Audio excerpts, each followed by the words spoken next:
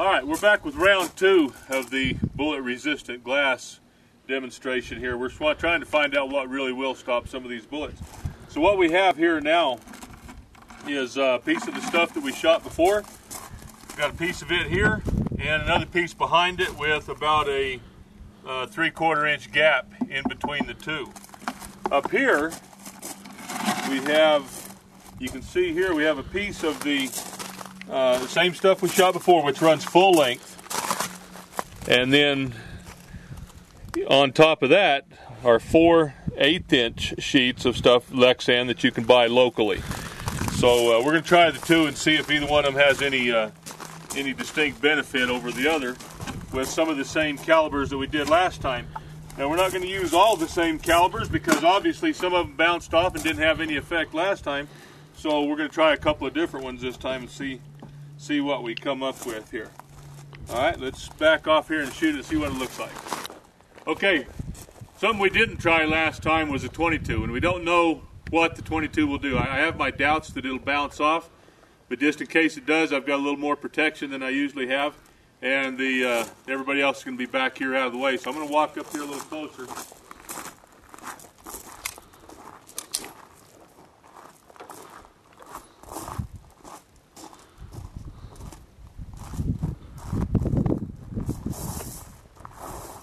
We'll run these from about 8 feet here.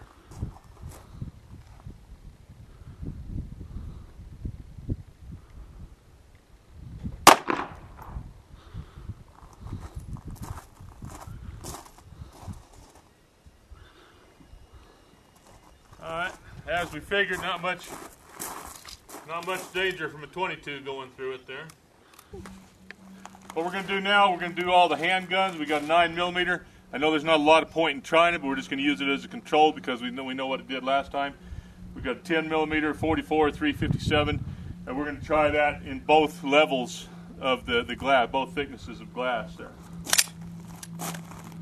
Do one in the top and then one in the bottom.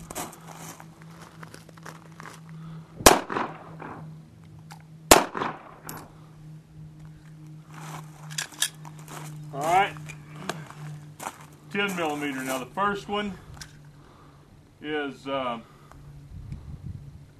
hand-loaded hollow point. The next one is a hand-loaded full metal jacket. Quite a bit faster than what the factory loads.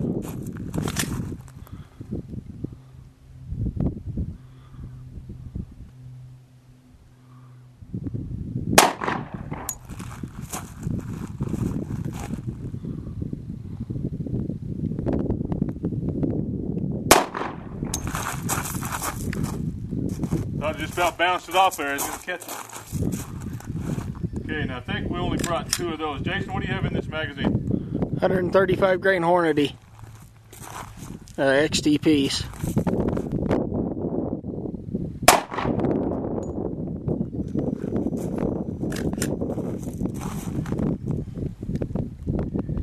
All right. Last time, the 125 grain 357 Magnum zipped right through that like nothing. So we're going to try it again with the 2 different things. I'll go in the top first, then the bottom.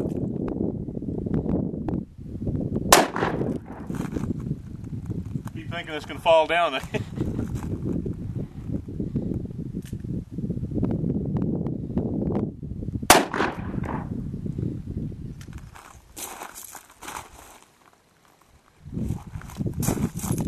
Alright, we have a 44 Magnum Ruger Super Red Hawk with 240 grain hollow point.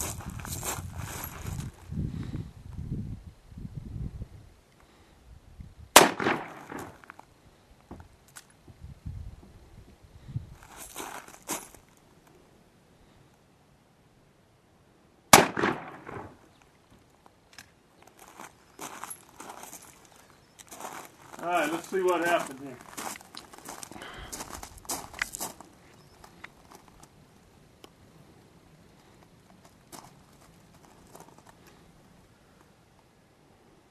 Okay, with the, can you see that from back there? Yes, sir. It's fragmented here. The 22 hit, went inside this, and spread pieces of lead out here. The next one was the 9mm. Nothing on the back, it didn't go through at all. And both 10 millimeters, neither of them made it through the second level there. Now with the 357 Magnum, it made it through the first one pretty obviously. The bullet went through and just splashed off of this one. It probably fell down. It's probably laying on the ground here. We'll see if we can find it. But it just colored it. It didn't crack it or chip it or anything. So 2 levels will stop, I would imagine, most any handgun. Well, we don't know about a 460, but 44 Magnum. The 44 Magnum did not make it through. That hollow point did not make it through all the way through the first one.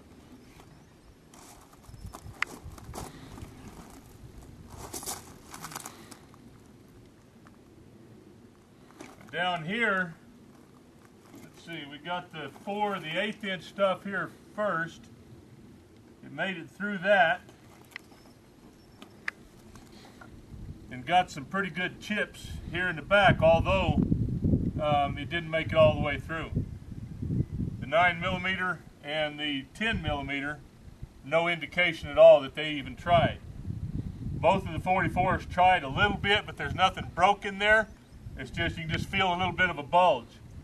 So 2 levels of that will, remember the first one is the 3/4 inch stuff that we used in the last test, and there's 2 of those here.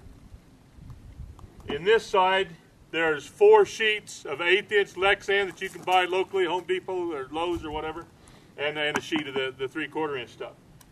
And it looks like that will stop both of them.